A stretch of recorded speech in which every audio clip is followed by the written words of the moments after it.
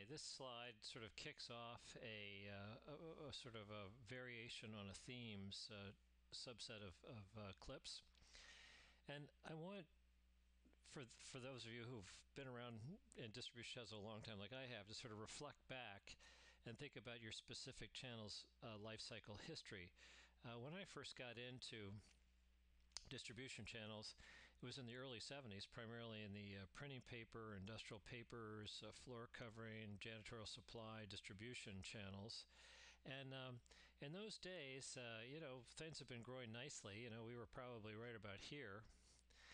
We had a lot of inflation in the 70s thanks to oil embargoes and so forth, but we still had exclusive product lines. So up here we had lines where we were the exclusive guy, and in 1973-4,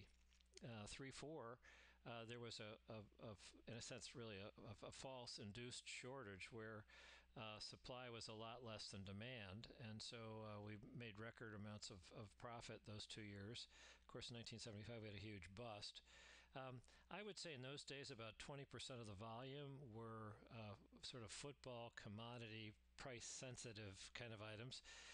Maybe 80% of the volume was just was list price. People didn't worry about it. And if you sort of fast forward, think about all the supply chain milestones that I covered in a previous clip, where Walmart came along and got strong, and channels started to consolidate, and business models change for the drug and the hospital supply, etc., distribution channels.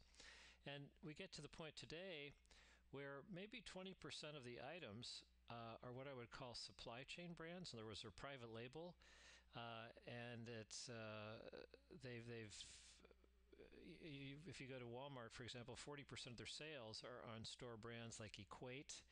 We would look at a bottle of Listerine, 50 ounces, and right next to it is a bottle of Equate, 50 ounces, and you turn the labels around and look at the ingredients. They're exactly the same, but Equate is 80% less.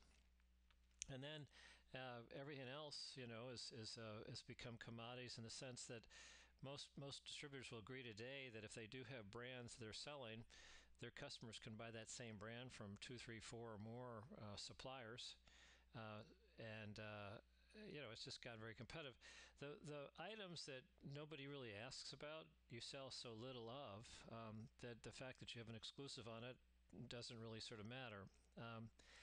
And what's sort of subtle but very powerful is down here is we were taking products to market, and manufacturers were coming out with new products and extending their lines. Whereas today, we see very big customers saying, I want to change the way I'm buying. I want to consolidate my suppliers. I want to pick one particular supplier and have them outsource. I want to outsource internal replenishment activities to them. The whole integrated sole supply kind of trend. So the power is shifted to the end user, and the end user is looking for a next level of economic value added, as opposed to, can I find some product that's on allocation? So let's go to the next slide and sort of summarize these key points. Thanks.